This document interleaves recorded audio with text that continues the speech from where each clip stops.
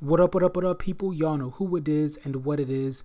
It's the superhero of YouTube, the best unknown, and I want to talk to you all briefly about this new collection that Madden Ultimate Team just came out with.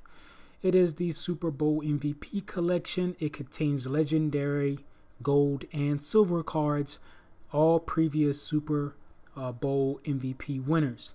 In my opinion, this collection is really hard to do. One, because it contains a bunch of rare cards.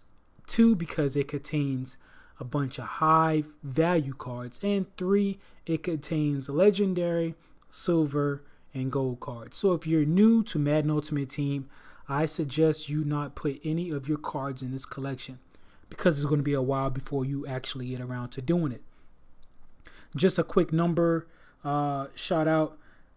Rice is about 115K. John Elway is going for about 185.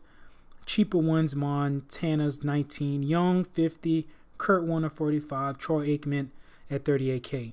And that's not including Drew Brees. That's possibly at about 100K right now. Madden say that they're going to make the Drew Brees more available, but hey, we just have to wait to see. Anyway, people, good luck on doing this collection, because I don't think I'm going to get around to doing it. It's your boy Jay, and I am out.